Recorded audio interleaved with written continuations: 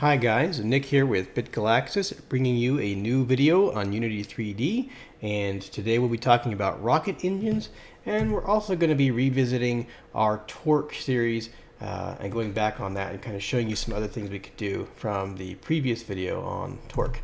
So I'm going to jump into rockets first because this is something new and it's probably more interesting to jump into. And to start out, we're going to talk about the setup. We're going to have a game object, which is just a ship, and you can kind of see that in the background. It's not going to be exactly like that. It's also going to have a rigid body with mass. It will have a collider, and it will have a ship control script. We're also going to have a game object that's an engine, and we can have multiple of these. We're going to be able to add a bunch of these because we have a list. And the engines really only consist of just an object with a collider to give it, to help us calculate how we're going to do the physics, because it doesn't need the mass. The mass is going to be on the rigid body. And then we're also going to have an engine script. So the engine script is actually really simple. You can just create a new script, and it's going to be a mono behavior, and all you need to do, in this case, I've given you kind of the meat of it. You're just going to have a public vector 3 and thrust, and all we're going to take for that is a float. So we're going to tell this thrust function, we're going to give it a throttle value. Now, what you don't see, what I haven't put in here, is there's this max thrust. This max thrust is just a public float. We can say at max, 5,000 or 3,000, but in the examples, I have put them all at 5,000. But we're going to say we have a float, current thrust equals our throttle times max thrust. Then we're going to return vector 3 force, and that's going to be transform.forward. So for this object, we're going to say transform.forward times current thrust. So we're going to say push, the force is going to have a vector times our thrust in our forward direction. And we're going to return actually a negative thrust. So the way I've done this is, when you think about a rocket, you see the flames shooting out the back, but the force is actually going to force it the other direction, the opposite direction of the flames. So we'll kind of jump into the Unity section in just a minute, but let's go back into the ship movement script as well. So what we're going to do with the ship movement script, so we made this engine, the engine script here. What we're doing is saying public list engine. If you see these little brackets, that means that we're using a list. It's a generic, and so with that generic, we're saying we want this to be an engine. If you're not familiar with generics, what those are is a way of saying, let's say you have like a variable or something that you want to set where it could be anything, but it has to be strictly adhered to once it's actually set. So a list of engines, this list is never going to be anything else. Once we say it's an engine, it's going to be this class that we've made of engines. So this list of engines is a new list of engines. Then we're going to get our private rigid body and grab that. That's pretty simple stuff.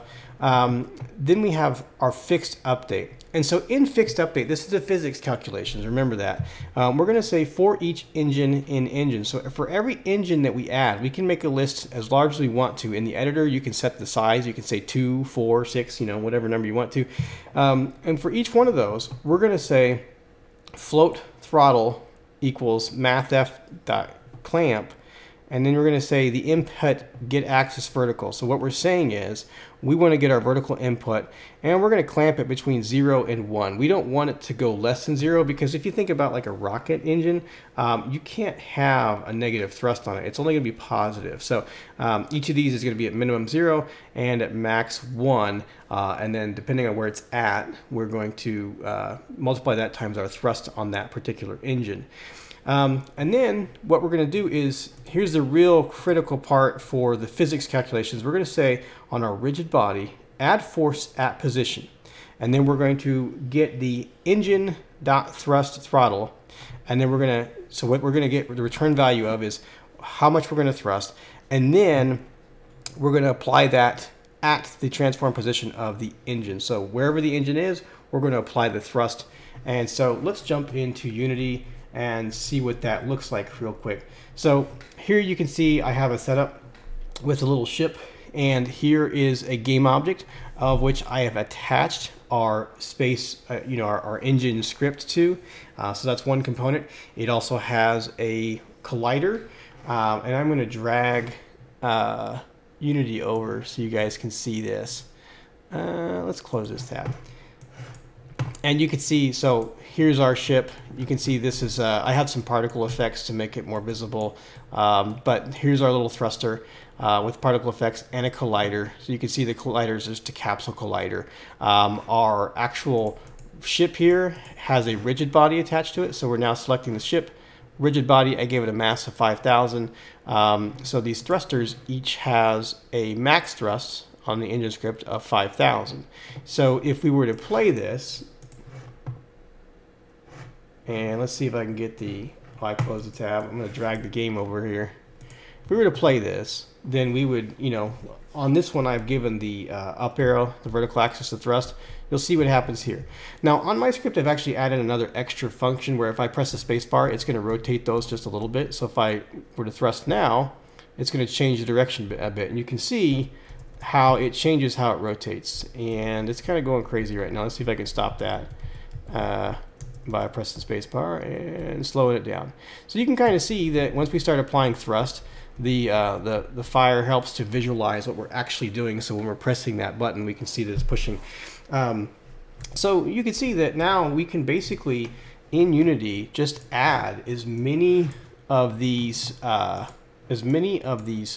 thrusters as we want. So I'm going to disable this ship here, and I'm going to you know, put on another one here.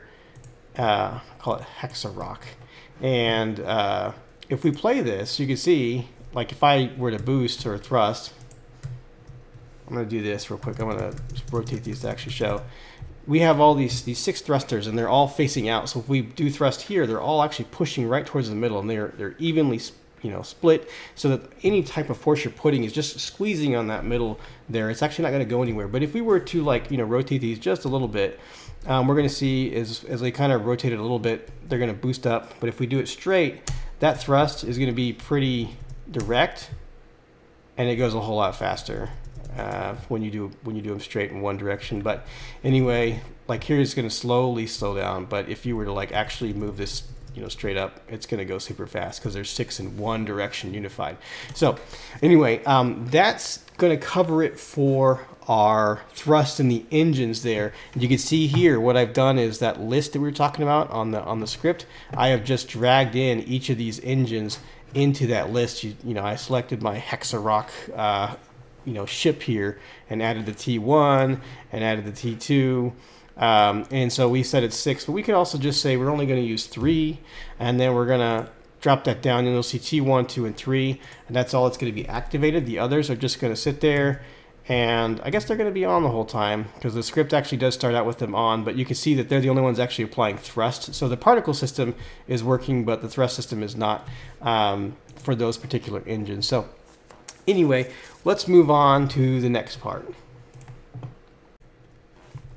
So if you remember in my last video on torque, we had an issue that we mentioned about not having variable density with our colliders. So when you provide a mass to Unity that you want to apply a torque to, that mass for the colliders is always going to be consistent density across it.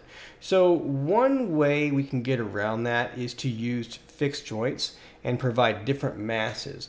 But generally speaking, I think in most cases you'll probably just want to use either the standard, just having a standard density and trying to find weird ways to work around that, or you might implement your own custom system where you do your own calculations, and that'd be pretty advanced, to be honest with you. So I'm not going to go over any of that kind of stuff personally because I haven't done the research, and in all honesty I want to keep it kind of simple. So but I'll kind of go through the setup I'm going to show you just right now.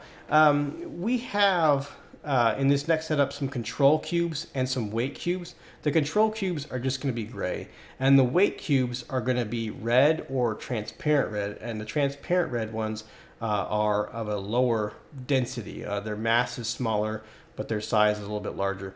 We're also going to give them each a rigid body component that's needed for us to do the physics calculations.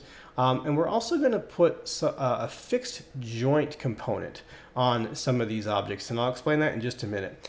And then we have some box colliders for each of these, and then our script for controlling them.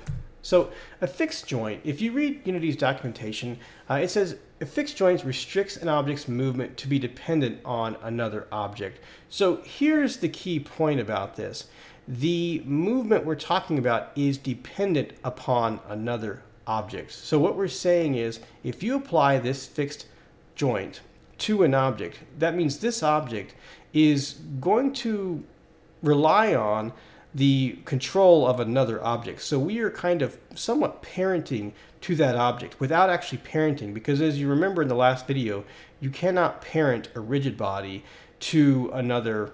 You cannot put a child rigid body on a parent rigid body. So in this case, this isn't doing that, but it's kind of treating it like that. So, and that was one of the issues that we had, is we can't just apply, rigid body after rigid body. There should be one rigid body for the entire object, and then you have your colliders as childs, or you could have your collider on the same object as the rigid body. But generally speaking, you want to have one rigid body. So the script, really all we're doing again is it's the same as the previous video. We have our yaw and our throttle, horizontal and vertical. We're going to add relative torque and add relative force. So this is going to apply to the gray cubes. So looking at this, what I wanted to point out as well, for the objects that have the fixed joint, if I have a fixed joint, I have put a little yellow sphere to indicate this is the component that has the fixed joint. And that's going to be kind of important, and you'll see in just a second. So each of these does have its box collider and a rigid body and the fixed joint. And these red ones all do, but there's one example where it's actually the opposite. And remember that our gray cubes are actually what we have the script on that does the control for the motion. So in this case, the fixed joint, you do have to drag in the object you want it to kind of be dependent on. And for this example, I actually have these two cubes. It's not pointing to two cubes, it's pointing to the parent object of those two cubes. So that's why that's saying that. So let's jump back into Unity real quick and take a look at this. Okay, so here we are back in Unity, and I want to point out that this green arrow on the left is the axis with which we're going to rotate everything around. And so up here we have this cube that's kind of tall. This one actually should spin the fastest. Even remember from the last episode, the closer the mass is to the axis of rotation, the faster it's going to spin. So you can have a lot of mass. These are the same weight. All three of these, or actually all five of these objects, are the same total mass, but they're just configured differently. But this one that's taller will spin the fastest because most of the mass is closer to the axis of rotation, whereas this cube, you can see there's a third of it, or 2/3 of this is spread out further than this one. So this is going to be slower. These should all, in theory, move just as fast, but you'll see that they don't. And then this one here, these three over here are configured a little bit differently. This one is actually going to be, each of these is, I said 1,000, so 1,000, 2,000, 3,000, so this is 3,000, 3,000, 3,000, 3,000. On this one, this is a total length of 6 meters, or 6 units, however you want to call that. So this is actually, I cheated a bit, I said this is actually 4,000, because this is actually a total of 2, so this is 1,000, 1,000, and then 2,000 because I gave these half mass. So this is 4,000 and this is 4,000, but I want to show you in effect why, even though they're the same weight, they'll spin at different speeds, and this fixed joint will help us kind of demonstrate that. But you'll see why also fixed joint is not perfect. It's not going to give you everything you need. So let's go ahead and start rotating and see what happens.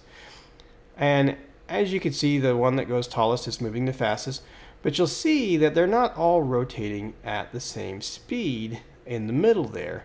And it's kind of, inconsistent. And I'll kind of explain one of the biggest problems that I see right away, but let's kind of reset here. So the first thing is these two actually did seem to move pretty closely, the top two there, and that worked out pretty well. But you'll also see that that third one right here is not spinning at the same rate. Actually, it seems like it was spinning a little bit faster. And so remember, this, for whatever reason, the fixed joint, we're saying we're dependent on this. This has a little more control than it normally would. This has more influence than it really should. This fixed joint is saying we're going to rely on you to make our determination on how we should move, and it still does some calculation, but this still has a little bit more control. Now, what I've done down here at the bottom, if you noticed it, it was being pretty weird. This is bad because I have said I'm giving you control, but I'm also making you dependent on these two other cubes here. I put this cube dependent on these two other objects, and as you can see as we play it, instead of moving it forward, I'm actually going to just push it, use thrust, and you'll see that it starts spinning.